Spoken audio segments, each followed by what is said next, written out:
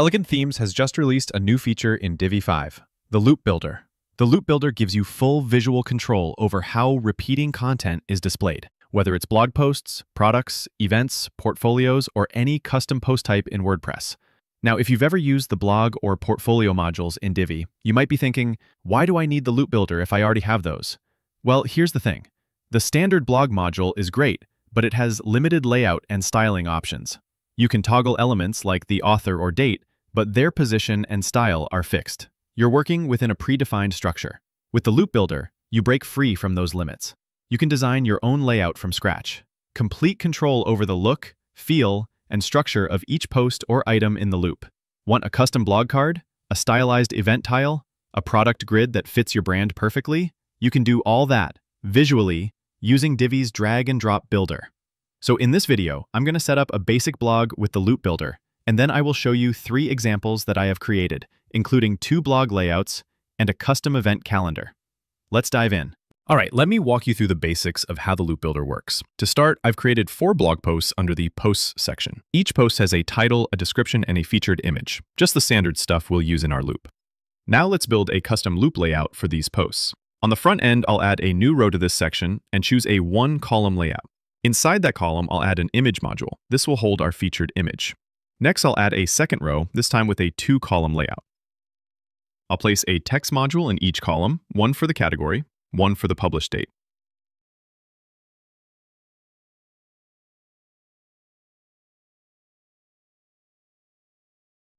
Below that, I'll add a heading module for the post title, and finally a button module. And just like that, we have the basic structure of our custom blog card layout.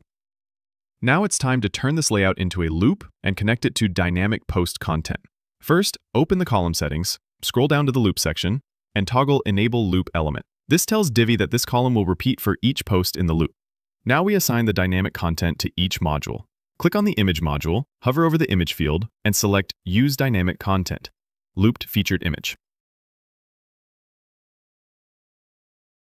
Click on the first text module, choose Loop Post Terms. This will display the post category. In the second text module, select Loop Publish Date to show the post's published date.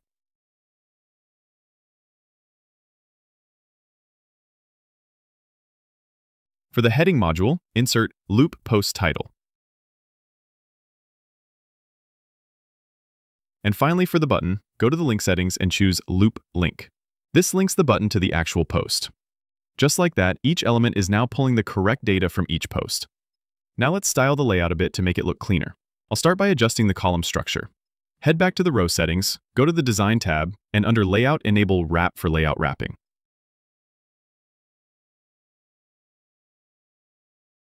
Then, go into the column settings, still under the Design tab, and adjust the column structure under Sizing. From here, it's all up to your creativity. You can fully customize your blog card using all of Divi's design tools. Adjust spacing, change fonts, tweak colors, add hover effects, borders, shadows, background images, whatever fits your style. Want to add icons, tags, or even custom fields? You can do that too. The Loop Builder gives you complete design freedom, so your blog layout can match your brand perfectly without writing a single line of code. Now let me show you a few examples I've built using the Loop Builder. First up, this one is quite similar to the layout we just created. It includes a featured image, category, post title, and a Read More button. But I've made a few enhancements here. The button is aligned to the bottom for consistent positioning, and I've added an author section at the bottom of the card. This author section is built using a blurb module. The author's name is pulled in using Loop Author, and the profile picture uses the Author Profile Picture dynamic field, all fully styled with Divi. In the second example, I've taken a different approach. The featured image is used as a background for the column itself. This is super easy to do. Just open the column settings, go to Background, and insert Dynamic Content. Select Looped Featured Image. It creates a clean, modern layout with the content layered on top. And finally, here's something a bit different: an event calendar layout. Instead of using posts, I've used projects as the post type. For each event, I've added custom fields for the event date, day, location, and time. These are set up using advanced custom fields.